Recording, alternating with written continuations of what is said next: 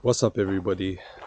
I know it's been a minute since I posted something, but it's the first day of 2023, and we make New Year's resolutions. For me, I can't sustain them, they never work. I'm sure as traders you can relate. Sometimes we make resolutions every week. Every time we blow up an account, we're making a new list of resolutions, and we end up breaking our promises, which can be pretty detrimental to our self-esteem and confidence. And I know that's been one big factor that has held me back in my trading and life in general, if I'm being honest. You saw in my last video I was looking pretty defeated, a little bit exhausted and frustrated that I didn't make it to my first payout. If you was following the journey, I managed to get a funded account, and I've had 4 funded accounts so far and haven't made a single penny from trading, which has been disheartening. And yeah, I gave up 6 months ago, but deep down I know that this trading journey is going to make me a better person. Right now, by the way, we're in the Andalusian mountains in Spain. Look at that. It's a beautiful view.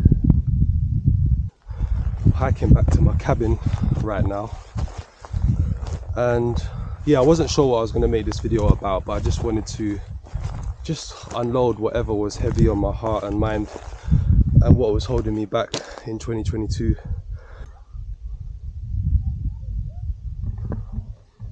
Yeah, sorry, I just had to stop recording for a moment.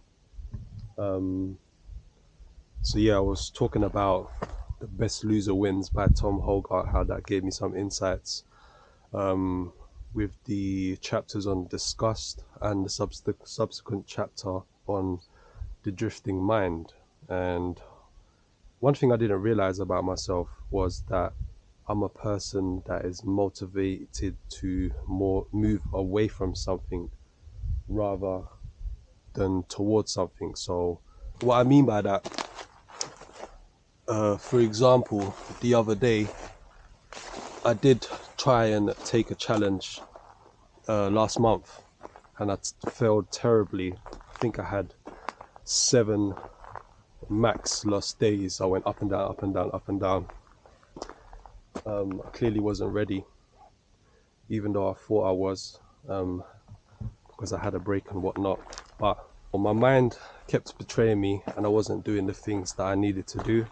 I kept on going back to, looking for excitement and instant gratification, taking some stupid trades, ended up gambling, and I'm like, why do I keep doing this to myself? And when I finally blew the account, I went out for a 5k run. I done 200 press-ups, I had a cold shower, I meditated for an hour, done journaling, all the things that I should have done from the beginning. I am motivated from always kind of resetting to ground zero, to rock bottom. I think I've even mentioned this in the first video I ever made about self-sabotage, but I didn't fully understand it, because the only times I've managed to truly reprogram myself were at really dark times in my life when I was forced to. And I was thinking about this last night during the ceremony. I've had a pretty unstructured, undisciplined life from a young age. I went down the wrong path, and it was a life I was living that was centered around material things, instant gratification. I was living a very hedonistic lifestyle, and things like money and stuff like that was coming really easy to me. I never really developed a hard work ethic, I'm ashamed to say, and I'm paying for it now. but I've also paid for it in the past. The first time I went to prison, the first day I arrived there, I completely reprogrammed, reset, and became disciplined, became the best version of myself, became the strongest version of myself instantly. You know, the next day I was whistling away, positive, focused, and I got through it. And it's because I was really motivated by disaster, or like just being in a really rock bottom place. And it seems like I perpetuate that cycle in trading, and that is like a subconscious issue of mine, that I only get my act together when everything has gone wrong. And you know, a place like prison, especially in countries like Taiwan, it's a very different culture. I was also in prison in Mauritius, and of course you don't have the distractions you have on the outside world.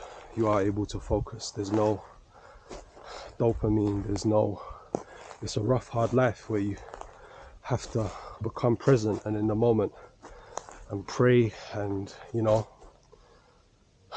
God got me through those times. And I have faith. My faith is strong, from life experience, which is why I'm open-minded to try things like this, like going on an ayahuasca retreat, because I've never done anything like psychedelics or anything like that in the past.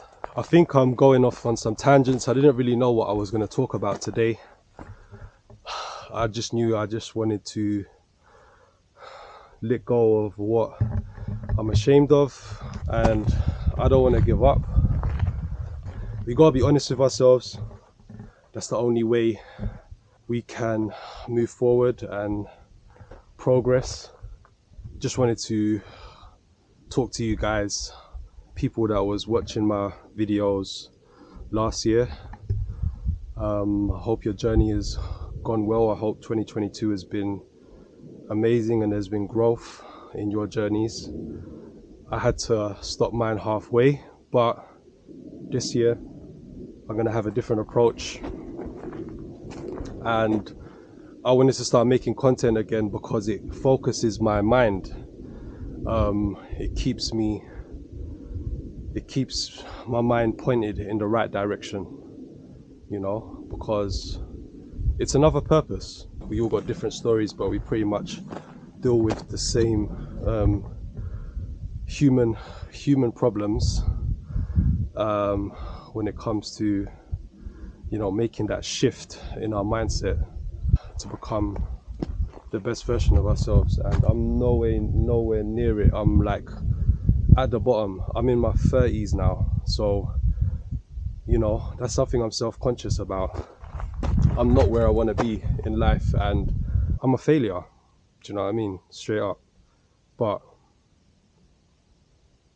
I can't focus on the negatives. I gotta push forward, and I gotta let go of ego and managing perceptions and caring about what other people think. Plan is to make